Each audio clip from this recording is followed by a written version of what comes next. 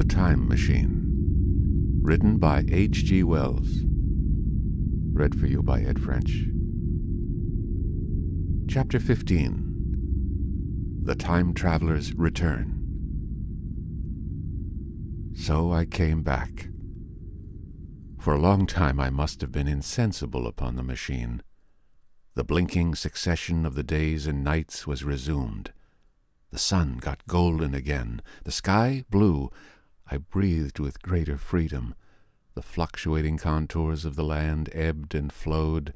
The hands spun backward upon the dials. At last I saw again the dim shadows of houses, the evidences of decadent humanity. These, too, changed and passed, and others came. Presently, when the million dial was at 0, I slackened speed. I began to recognize our own petty and familiar architecture. The thousands' hand ran back to the starting point.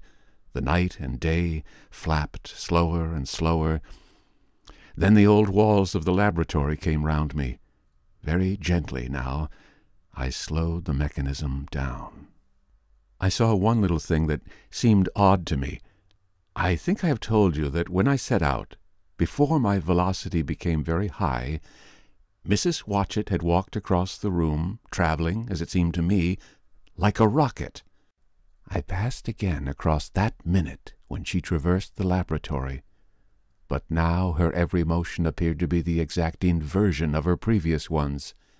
The door at the lower end opened, and she glided quietly up the laboratory, back foremost, and disappeared behind the door by which she had previously entered. Just before that I seemed to see Hillier for a moment, but he passed like a flash. Then I stopped the machine, and saw about me again the old familiar laboratory, my tools, my appliances, just as I had left them. I got off the thing very shakily, and sat down upon my bench. For several minutes I trembled violently. Then I became calmer. Round me was my old workshop again, exactly as it had been. I might have slept there, and the whole thing have been a dream. And yet not exactly. The thing had started from the southeast corner of the laboratory. It had come to rest again in the northwest, against the wall where you saw it. That gives you the exact distance from my little lawn to the pedestal of the White Sphinx, into which the Morlocks had carried my machine. For a time my brain went stagnant.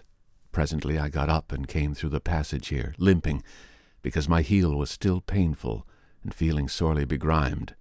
I saw the Pall Mall Gazette on the table by the door. I found the date was indeed today, and looking at the timepiece, saw the hour was almost 8 o'clock. I heard your voices and the clatter of plates. I hesitated. I felt so sick and weak. Then I sniffed good, wholesome meat, and opened the door on you. You know the rest. I washed and dined.